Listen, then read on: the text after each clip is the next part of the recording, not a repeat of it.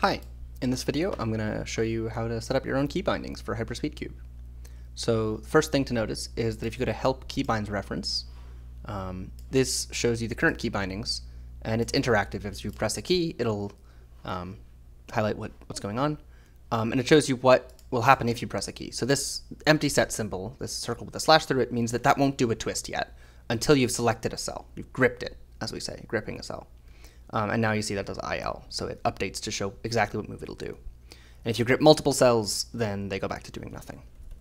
Okay, and it updates as you press modifier keys. Okay, so the default key bindings, first of all, you should try to get used to these before you set up your own key bindings, unless you have a scheme in mind and you're very confident about it. So the basics is that you can grip cells using the left hand, and grip the whole cube using X. So if you grip a cell, then you can use I and K to do those moves, J and L to do those moves, and U and O to do those moves. And if you hold Shift, it'll do 2 layers at once. Holding X means that you rotate the whole puzzle. But most of your rotations will be select a cell and hit spacebar to recenter it. So here I'm selecting U and pressing spacebar to put it in the middle. So that's your basic twists. There's also number keys correspond to layers. This shows an empty set because there is no 4th layer on this puzzle, but if I go up to, say, a 9x9, then you'll see all these numbers are filled in. And the same keybinds work on a 9x9, of course. So I can do cursed things. I'm actually pressing the L key on my keyboard right now, but because this is a laptop keyboard, some laptop keyboards will not register more than 2 key presses, depending on what keys you're pressing. So this is true for some external keyboards too. If you want to buy a keyboard that does not do this, look for a keyboard that has N key rollover, or at least 6 key rollover. So most laptop keyboards have 2 key rollover, which means that if you press more than 2 keys at once, it is not guaranteed that the 3rd key press will register. So I can press L here, but I can't press L while holding 4 and F. So that's something to keep in mind if your keyboard happens to do that. So we have keybinds reference. This is very useful for seeing what's going on. Switch back to a reasonable puzzle. To actually customize your keybinds, you go to settings, and then there's these 3 options. So mouse binds, you can actually change what the mouse clicks do. This is, I don't think anyone's ever actually used this. There's global keybinds, which controls things like undo, redo, scramble. You can even set up keybinds to open puzzles. So you usually won't have to modify these. And then where you really want is puzzle keybinds here. So these are the default keybinds. This window is pretty terrible. It's going to be redone in Hyperspeedcube 2, but I wanted to make this video now so that while HSC1 is still out and being used, you'll at least have something to reference. So the way that Hyperspeedcube keybinds works is that there's a series of keybind sets, and one of these sets will be active at a time. You see, as I click and change which one is active, it'll change what the keybinds reference has. And in fact, if you go to Tools, Keybind Sets here, if you're doing a speed solve or something, you could have this window open and select between sets. Sets that have a caret at the beginning will be hidden from this window. So this Keybind Sets window is a handy way to just like quickly switch between sets, although there's other options too. So I'll keep this open, but might not be necessary. So yeah, so you can select which keybind set. So if you want, say, a default set for when you're doing ordinary twists, and a different set for when you're doing RKT that's optimized for that, you can do that by making 2 keybind sets. You might want keybinds that are shared between them. So for example here, basic twists, I want this to be active in both my default set and my RKT set. And so the way you do that is with default set selected, I'm going to click the checkbox for basic twists. So you see, as I change that checkbox, this includes the set of basic twists in default. If I go to RKT, similarly, I am including basic twists in RKT, although you can't see it here.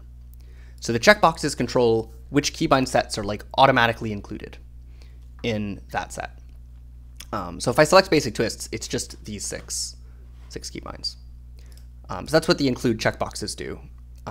They are, depending on what you have selected here, it'll tell you what sets should be included in that. So for actually assigning keybinds, I can add a new keybind here to demonstrate that. Let's say I want the G key to do an RU move. Well, in that case, I would add a new key with the plus, click here, press G on my keyboard, hit OK, and then twist R, and this uses XYZ notation so that it's more general because there is no U move, for example, on the U cell. So this is RY. And now if I press G, nothing happens. And you might look here, that's because the empty set there. So that empty set means that we aren't selecting any layers. So if you hover over this box here, layer mask string, it'll explain what's going on. The basic gist is that positive numbers count from the outside, negative numbers count from the opposite side. So typically you'll just use 1 for the outermost layer. So now if I press G, you see it does that move, RU. And in fact, you can do any of the 24 orientations of the cube minus solved as an option here. There's also like some of them like ZY and ZY2, or ZY2 and ZY2 prime, which are the same twist but in opposite directions. It's kind of a quirk of how the program works. If we want a different layer mask, you could do, say, 1 to -2. So -2, -1 would be the farthest layer, would be this, farthest from R. -2 would be the second farthest. So now when I do that, it'll do 2 layers. And the reason you might want to use the negative numbers is if I'm on a bigger cube, you see now it moves 5 layers at once. You can thank Luna for that idea. So there's also other options here I'll just quickly go over. Grip just grips a cell and a layer mask. And in fact, you could have it grip just a cell or just a layer mask. For example, the way that these numbers up here are implemented is that if I go to layers, they're just gripping a layer mask but no cell. And so that overrides the layers when you go to do a move. And similarly, the in the default set, a lot of these keys don't include a layer mask. That's why the layer mask is excluded by default. But they do grip a cell. And so that way you can grip a cell and a layer mask separately, and then do a twist. So, yeah, the other options here, we have recenter, which just moves a cell to the center. There are some rotations that are not accessible using recenter. For example, if you want to do this rotation, that's not a recenter. The way that you would do that is using twist 1 ... -1 to select all of the layers. And we want to rotate around I, right? I stays fixed here. Oops. And that's an IY rotation. So now if I press G, it does that rotation. The only rotation you cannot do in a single move is a 4D double rotation. So like if I wanted to do this at the same time as that, there's just no way to bind that to a single key right now. There's also filter, so you can switch between keybind filter or switch between piece filters using a keybind. I'll cover piece filters in another video. You can switch to different keybind sets. So you can set up a keybind to switch to a different set. So if I set this to RKT, now when I press G, you'll see it'll switch to RKT mode. And you'll need another key in RKT mode to switch back to default. I like using escape for that, or which I have in the place of caps lock. And lastly, view preset, which this is ties in with settings view here. You can, let's say you want a keybind to change the 4D FOV. You could make a separate view preset and save that. Then now we could set this to activate A. So now if I press G, it'll change the 4D FOV. I don't know if anyone's actually used that in speed solves, but I'd be interested to see if it's useful. So there you go. I think that is everything to do with how to set up your own keybinds in Hyperspeedcube. I recommend experimenting and try to see what you can come up with. it's probably good to learn the default keybinds before you get too creative, because these are a very good set of defaults that like there's a reason these are default. The RKT set that comes with the program is only really good if you have already used Ryan Hease's 3D Rubik's Cube simulator, because they're based on that. If you don't know what I'm talking about and these look totally alien to you, then just completely ignore this and make your own RKT bindings. In fact, I'm going to do a quick walkthrough of what that might look like. So I'm going to click Edit Keybind Sets, and we're going to type in Better RKT and hit Enter. So now we have a Better RKT. I'm going to add new keybinds. So what I like to do, what I recommend for RKT is we're going to have E and D control the I cell. So I'm going to have the left hand control I and the right hand control R. So, oops, here we go. So we twist, twist, twist.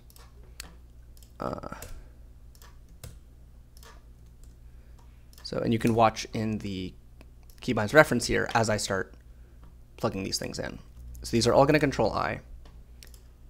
There's a neat trick you can do. If you go to Edit as plain text, this will represent each keybind as in plain text, so I can just copy paste this a few times. And that's also a great way to share keybind sets or transfer between computers or browsers. So these will all control I. Let's have this key should do IR. This one should do IR prime. Whoops. This should be Y, Y prime, Z prime, Z. So now I can use my left hand to rotate the I cell, and I'm going to add the typical keybinds. So if I import the basic twists here, these are actually doing nothing because I have no way to grip a cell. So what I could do is add, say, F and make that grip 1R. Oops. So now if I hold down F, why did that? Oh, wait, why is that? G. Let's make it G. So now if I hold down G, I can use the right hand to control the R cell, but I don't want to have to hold down G because this is RKT. We're going to be doing a lot of I and R. So I'm going to copy all of these to make a set for controlling R.